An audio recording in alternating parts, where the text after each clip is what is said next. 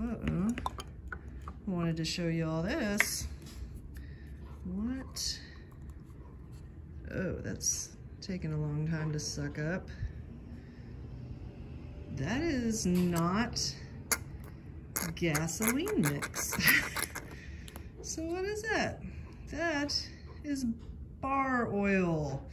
They filled their fuel tank up with bar oil. Now, what's in the bar oil tank? Let's look.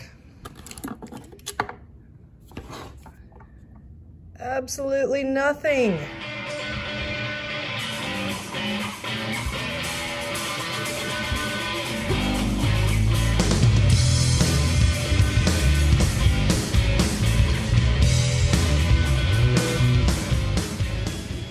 First easy job of the day, changing an old edger blade out on this Cobalt edger. All right, so on the bench I have a Husqvarna 455 Rancher, really good saw, but this customer won't start, been sitting 2 years. So of course, first thing I do is check the fuel, because a lot of times it's the same fuel that's been sitting in there for 2 years, and we don't want to go there. Now we do have a primer bulb here, so that's a good thing, but uh-oh. Wanted to show you all this. What? Oh, that's taking a long time to suck up. That is not gasoline mix. So what is that? That is bar oil. They filled their fuel tank up with bar oil. Now, what's in the bar oil tank? Let's look. Absolutely nothing. So there might have been a little gas left in this because it's slightly runny, but no, the majority of it is straight bar oil. So a lot of times people don't know what to do whenever they actually make this mistake, and it's really not that big of a deal, especially if you've got a primer bulb. Now, this primer bulb is full of bar oil right now, so we know it has gone through the fuel filter, through the fuel line, through the carburetor, and into the primer bulb. What we're gonna do, we're gonna dump this, we're gonna throw some gas in there, we're gonna rinse it out, and then we're just gonna prime the stink out of it until we get it all cleaned out.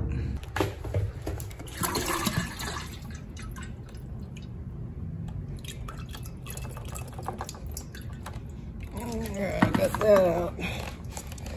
Try to prime it. Primer bulb stuck in. We're gonna have to throw some gas in there.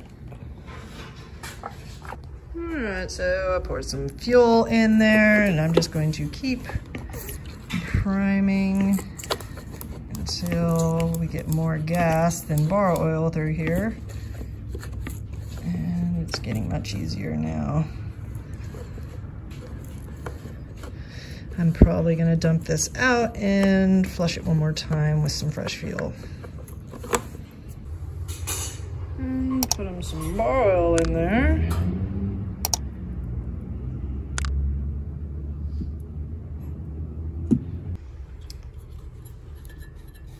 Go ahead and check his plug.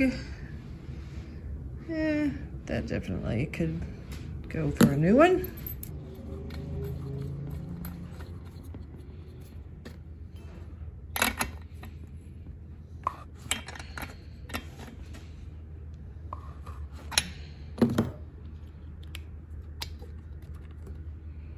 Now let's see if been sitting 2 years won't start. We'll start with actually fresh fuel in it instead of bar oil.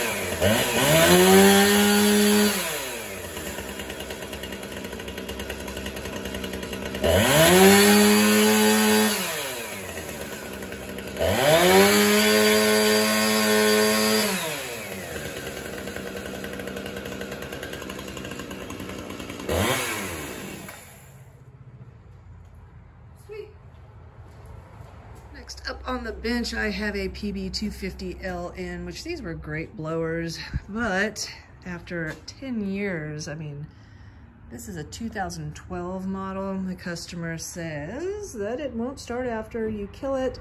If it cools down, it does restart.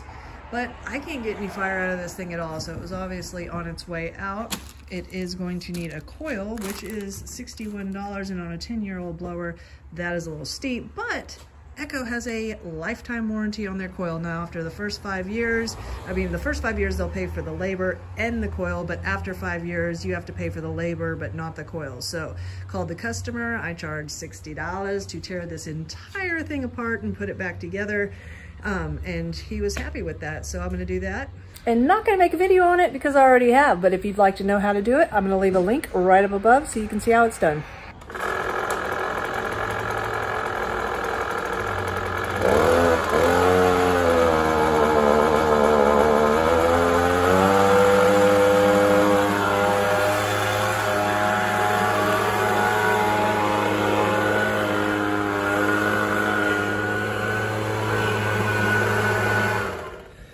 Up on the bench, I have a customer's Husqvarna 150BT, and he says, gets hot, dies, then when he adds fuel, it restarts. Now, a lot of people get confused on this, thinking that that has something to do with it, but a lot of times it's because you let it cool off for a second. So when the coil is going out, it will go out when the unit gets hot, and then after it cools down, it will start again. So when looking up a new coil for a 150BT Husqvarna, guess how much that bad boy is? $133.99. Now that is a little steep on a unit, especially when it's 5 to 10 years old. Customers will not do that. They are not going to put that kind of money in it with labor, and that means they don't get a blower. I don't make any money. So what do? I keep old burned up units laying around. Now this thing was almost brand new when the customer burned it up, and they decided they didn't want it anymore and gave it to me. And guess what that is for me? It is a super score, because guess how much money I can make off this thing in pots. First, let me show you what the inside looked like. As you can see here, I got my HD Endoscope out. If you want to get one of these bad boys, I will leave a link to one in the description box below. They are awesome, but this thing is totally scored up. Let me show you the outside. Ooh, toasty. So I know you're asking, why didn't I just fix this blower? Since it was pretty much brand new anyways, all I would have had to do was put a new piston and cylinder on it, and I could have probably sold it for a couple $100 when, yeah, I think brand new, they're about $329 or something like that. So I wouldn't want to, you know, push more than that on trying to sell it. And I've made a past video where I did that exact thing, put a brand new piston and cylinder on a brand new burned up unit, and I sold it for a couple $100 to one of my viewers. So, I mean, it does happen. I will do that. But what I find out is I let it sit around the shop until I think I'm going to get around to it. And then a customer brings a unit in and they need a particular part for their Husqvarna BT150. And a lot of times they're not going to pay for the parts because they're super expensive on these blowers. But if I have them in stock, pretty much brand new, I'll sell them at half price. And that's pure profit on my end. Plus I make the labor. So instead of fixing a blower that the piston cylinder is going to be about $90 less, so I might pay, you know, $70 or $65 in parts. I might make $150, you know, in the end of it. I can make a lot more money selling all these parts individually at even half price if I'm making labor off fixing 10 different units instead of just one and selling it. So it works out for me, and it really works out for the customers, because a lot of times they're not even going to fix their units if they have to put one of these expensive parts on it, especially if it's like 5 years old. They'll just go buy a new one. So one man's trash is another woman's treasure. When I get units in like this that somebody burned up that's almost brand new, I always hold on to them because they are worth a ton of money in parts to me. I strip it down bare bone, but I will take the engine off later so I can recycle that. The plastic, unfortunately, will have to go in the trash can. I take the straps. People are always wearing their straps out and need a new set. A set of straps for a left and a right are a little over $50, so I can definitely make $25 off the pair. The rewinds, they're a big hot item. I mean, that's a perfectly good rewind, almost brand new. A new rewind's $40.99, so I can definitely get 20 bucks out of it. Even if somebody brings just a rewind in by itself and it like needs a spring or something, the spring's probably, you know, what's that, $17.99? No, nobody wants to pay that much for a spring, so I'll just sell the whole rewind and, you know, labor and all. They don't even have to worry about it for 20 bucks. Why not? Air filter covers are something people lose a lot, even these knobs right here. New cover goes for $22. Ooh, that's steep. I'll sell it for 10. I mean, even the air filter is actually still in pretty good shape.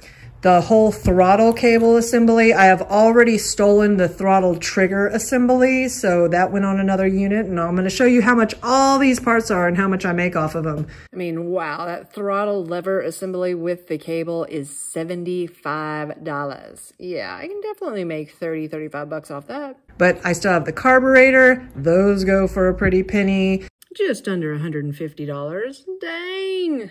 The mufflers, I will probably not sell those that often. I mean, they don't go bad that often, but this air filter base, not the base itself, but the choke lever on it, sometimes those break. And just that alone lists for 32 bucks. Expensive.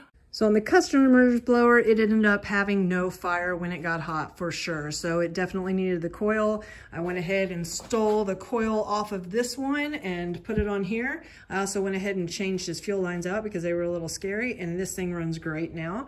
So I get a ton of these Husqvarna 150 BTs in the shop. Everybody bought one from Lowe's, and they all eventually need parts. So I got them, and they're half price. I do have to admit something though, because I usually just throw the frames away. I don't usually ever need them, but I might definitely keep this one around. I mean, the frame itself lists for $121.99. I don't know if I'll ever need that. The cover for the fan is $146, and the fan itself is $67. So I'm just gonna hold on to this whole thing. Maybe I'll sell the parts. Even the gas tank's 94 bucks, which I'll sell these gas tanks all day long for people that just want them for miscellaneous projects for about 20 bucks. So that's it, guys. I can make a ton of money off one burned up blower. Hopefully this video saved you some time, money, and frustration in the future. If you haven't found us on Facebook, find us at facebook.com/Chickanic. Find me on Instagram at TheRealChickanic, or find me at Chickanic.com, where you get your own t-shirts, hoodies, and long sleeve shirts. Thanks, guys, and have a great day. Wait until you see how expensive those are. What are you doing, Toby? He likes this blower for some reason. Mufflers, I do not sell that often, but hey, who knows? Sometimes these... Toby, you're making it super difficult. Dude. No, you can't sit right there.